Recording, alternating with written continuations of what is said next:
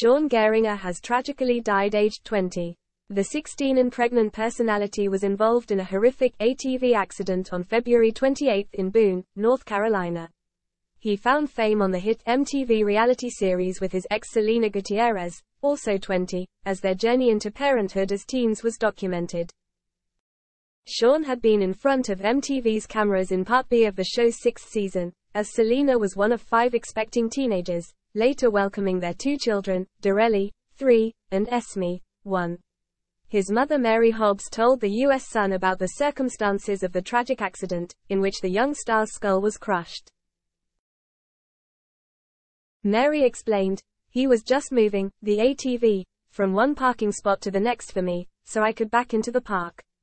He pulled in front of me to park the ATV and the ground gave way from all the rain and mud." She said her son's head suffered severe head trauma when the ATV flipped over. "I ran to neighbors trying to get someone to help me get the ATV off of him.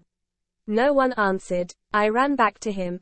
By that time, I realized he wasn't alive anymore," the mother tragically recalled. Mary said that she laid next to her son on the ground before the ambulance arrived at the scene. She went on to say, "A huge part of my heart that died with Sean," adding, "He was my only son, my rock, my strength when I had none left." The reality star had been ready to purchase a vehicle to visit his daughters, who currently live in Fountain, Colorado with their mother and grandmother, according to Mary. His mum told the outlet that she and Sean had visited a car dealership in the hours before the fatal incident and were planning on returning, but they never made it back to the dealership.